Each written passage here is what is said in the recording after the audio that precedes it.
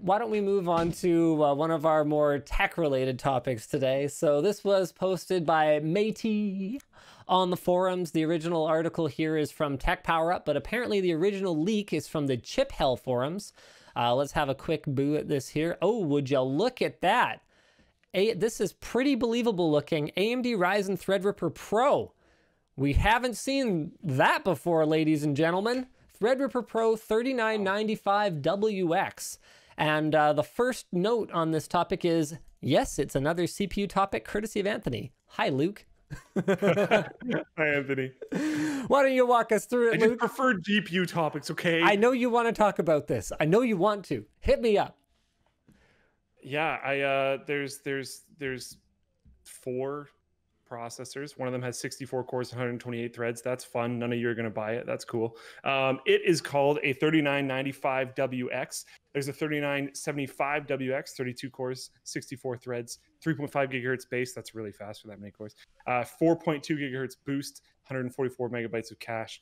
3955WX, 16 cores, 32 threads, 3.9 gigahertz base. Okay, I'm bored. 4.3 gigahertz You made boost. your point.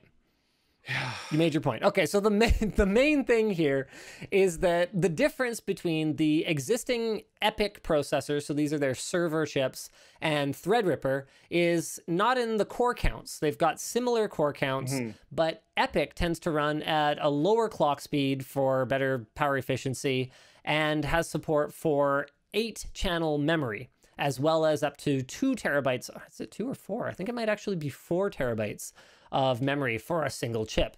Threadripper 3rd gen, by contrast, supports quad channel memory and up to, well, it's not strictly speaking limited to 256 gigs, but in practical terms it's limited because you can only hook up 8 slots to it and you can only get unbuffered ECC memory in up to 32 gig DIMMs.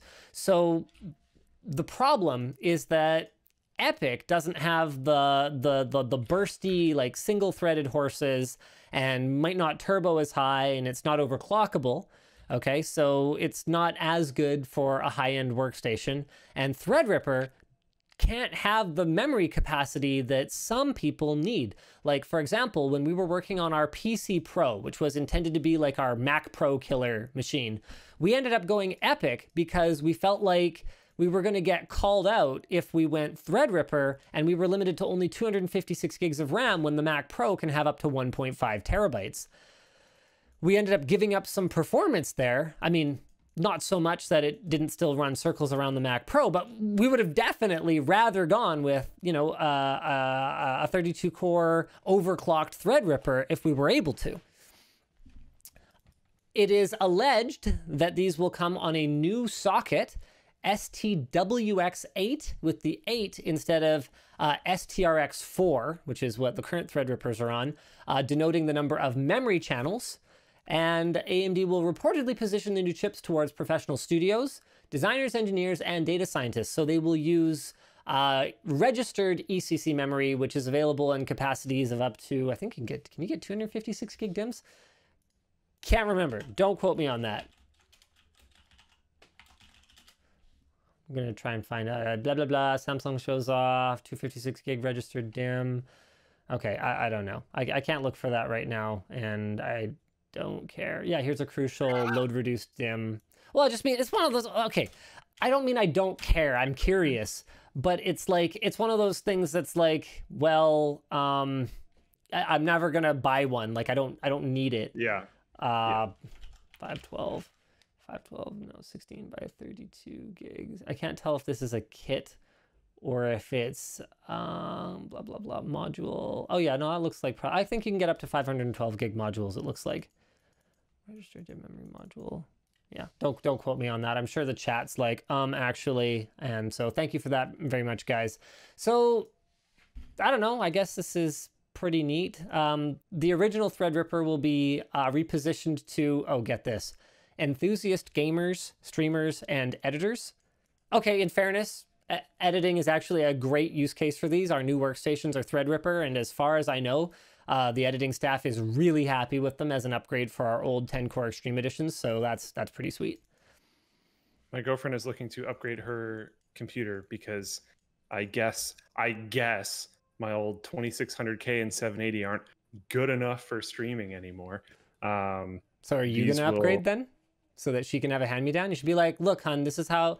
You know what? Like, I wasn't gonna upgrade. I didn't want to spend the money, but like, you need a new computer, and like, we can't afford, you know, 2 new computers at once. So this way, you know, I can get the new computer because, you know, I need it for work. And that's how I'm getting that's how I'm getting the big fat discount, you know? So if I told Linus, look, like you know, I need this hardware, but like it's for you, he might not like that, you know, or whatever. And then you can have my old one. So it's like kind of like 2 for 1. Nice. You think it'll work? She's not that everything stupid. in this computer is LMGs. She can borrow it. It's fine. I don't actually care. Yeah. Okay. Yeah, and that's chill. It's chill. We don't want it back. If he tries to blame me for not wanting to share with you, that's like totally not a thing. Sweet. Yeah. I mean, that does kind of simplify that whole problem. Yeah, yeah. You're basically part of the LMG family as far as I'm concerned. All right. Wait, so now I have to buy a new computer? Wait, hold on. What just happened? I'm suddenly not okay with this. Oh, okay. All right. Maybe you just got played. Maybe in a little bit. We'll see. When the new stuff comes out, then I'll buy the slightly older stuff. Big brain. All right. We got a couple sponsor messages. My phone is starting to get a little old. Is that that's a Pixel 2 XL, right? Yeah. Yeah. I'm sure you're going to be sniffing around for a phone we're done with soon enough. The problem is, like, I haven't even... Probably not many. I want to use the Fold, but there's like weird app incompatibility issues that have prevented me from daily driving it. So I'm still on the Note 9. Like, I cannot come up with a justification. I refuse. I am going to wait out this completely ridiculous notch bullet hole display thing. I'm not going to do it. I'm not going to have a hole in the display. It's so unnecessary and stupid. And people are like, you can turn it off. Well, the issue is that the notch was like sort of turn offable. The bullet hole, the exit wound, is not. And the reason is that when you've got the hole like down here and you've got this little sliver of display above it for no reason, because it serves no functional purpose whatsoever. It's this tiny amount of display so you can have a hole in the display. Why this was a design goal? Why we engineered a solution to this problem, I cannot imagine. But anyway, it means that if you do turn off the notch, so to speak, you get a gigantic forehead that's more 5-head sized. And the crazy thing is, Note 9, okay? 2-year-old phone, pretty small forehead, has very like small. An iris scanner, decent amplified speaker in it, front-facing camera, basically everything you need. I get angry, Luke. Yeah. I get angry. I would be perfect. I have one weird bug where sometimes when I answer the phone, my screen will not turn on no matter what until the other person hangs up. Super annoying. That's weird. Especially annoying when you get called from like scam calls and you press like accept call and the screen just goes black and then you can't hang up until your phone runs out of power or the other side hangs up. That's the only 2 ways I can do it. Or the like force restart thing, but I always forget the combo, so I just have to Google it. But then, and the other issue is just minor battery life. But now that I don't go anywhere, it's a bit less of an issue.